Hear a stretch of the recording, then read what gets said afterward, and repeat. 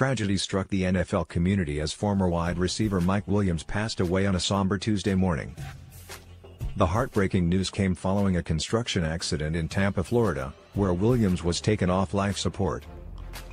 The devastating turn of events was confirmed by his agent, Hadley Engelhardt, who disclosed that Williams was just 36 years old at the time of his passing.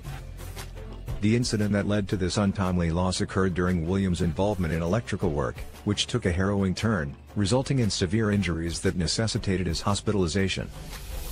Engelhardt, in a poignant statement, remarked on the strength and determination that Williams had displayed throughout his life, saying, "He will be missed." Prayers to his family, encapsulating the profound sense of loss felt by those who knew him. He fought hard his whole life.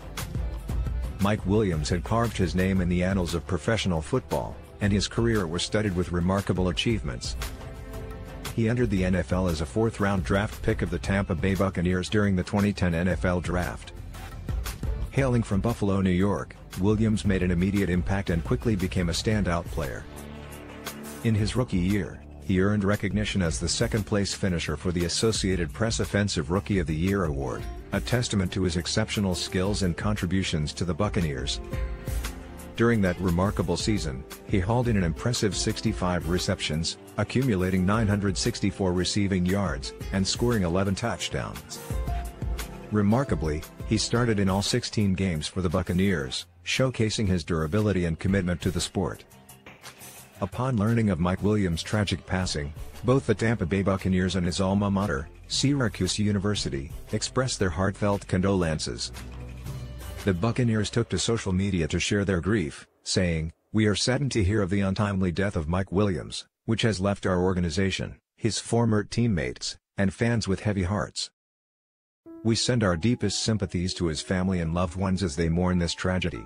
Syracuse University's Director of Athletics, John Wildhack, also expressed sorrow, saying, "We're saddened to learn of the tragic passing of former Syracuse student-athlete Mike Williams.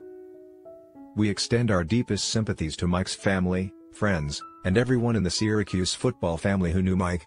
These sentiments reflected the profound impact that Williams had on those he encountered in his journey through football. Following his four-season tenure with the Tampa Bay Buccaneers, Williams returned to his hometown, Buffalo, to play for the Bills for a single season. The move was a heartwarming return to his roots and resonated deeply with fans. However, his football journey took another turn when he signed with the Kansas City Chiefs in 2016. Unfortunately, his time with the Chiefs was short-lived as he was released just 4 months later. Throughout his NFL career, Mike Williams showcased his talents, amassing 223 receptions, 3,089 receiving yards, and 26 touchdowns across 63 games. His contributions on the field, along with his infectious spirit and unwavering determination, left an indelible mark on the football community.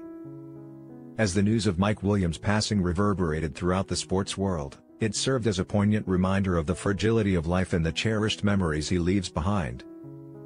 The NFL, his former teammates, friends, and fans all mourn the loss of a gifted athlete and a resilient individual who will forever be remembered for his contributions to the game of football.